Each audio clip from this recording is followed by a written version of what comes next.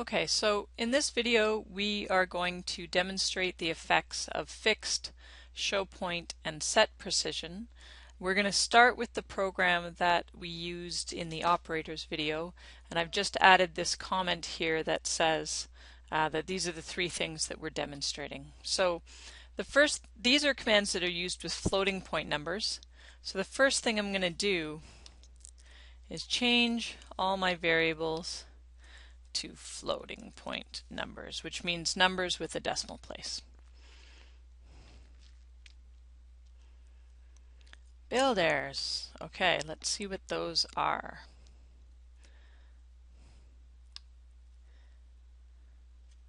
I'm just looking at the build errors, and it says that I can't use modulus with floating point numbers, which is true.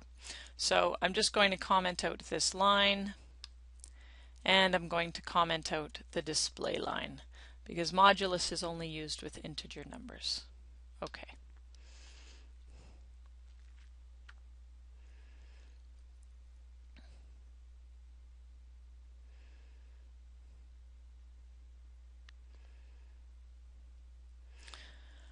Okay, so we can see we've got 5 and 3 are our two numbers. Sum is 8, difference 2, product 15. Note that even though these are floating point numbers that could have a decimal place, they don't, and so no decimal place is shown. Now we're going to see what the effect of the show point command is. So if I go down to just before I display the results for the addition, I'm going to add cout show point. Okay, and we'll see what happens.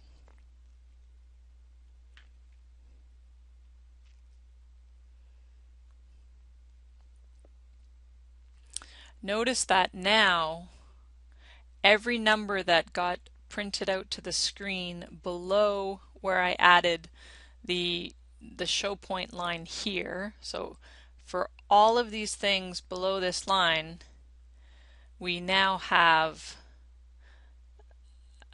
zeros after the decimal point, even though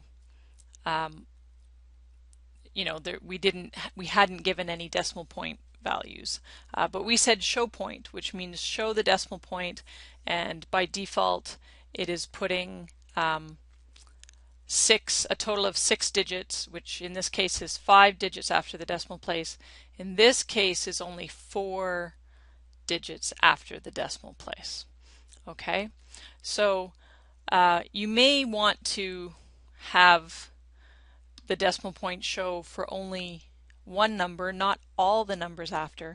So I could add a line. If I only want the decimal point to show for the add result, I could add a line afterwards that says no show point.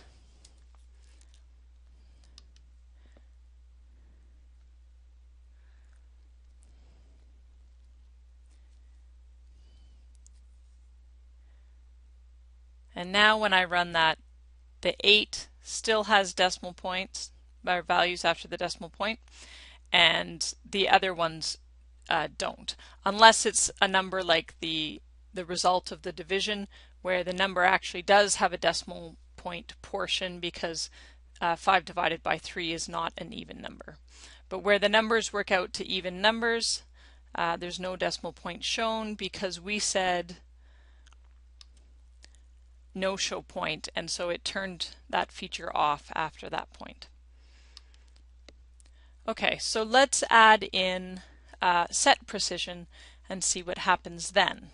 So looking at this first result, I'm going to add set precision. I'm going to give a value in brackets. So I'm going to say set precision 7. And I need a semicolon.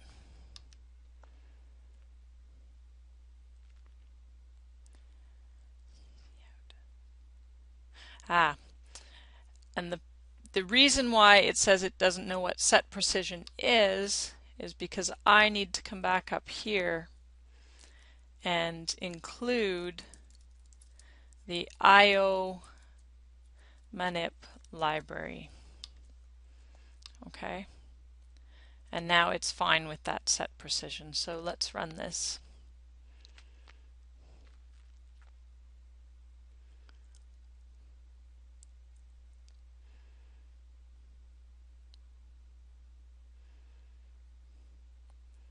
Right, so now you can see I said set precision was 7, and I end up with 7 digits here. So I've got the 8 and then 6 zeros after the decimal point. Okay. If I wanted to specify the number of digits after the decimal point to be consistent, I need to add the word fixed.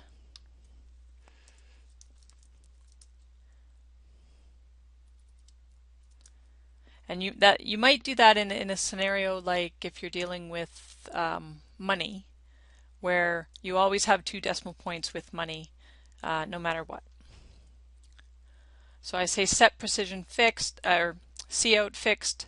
Set precision is still 7. Now it should give me 7 digits after the decimal place.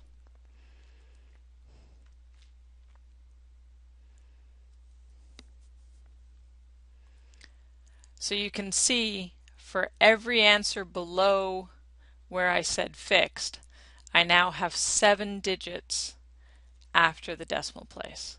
So when you're using fixed, set precision says how many decimal places after the decimal place. If you aren't using fixed, set precision says how many significant digits, or how many digits in total, which means that the number of actual digits after the decimal place could vary. So let's look at that again. We will comment out the fixed, and I'm going to comment out this no show point so that every number after will have a set precision of 7, and we'll see the difference.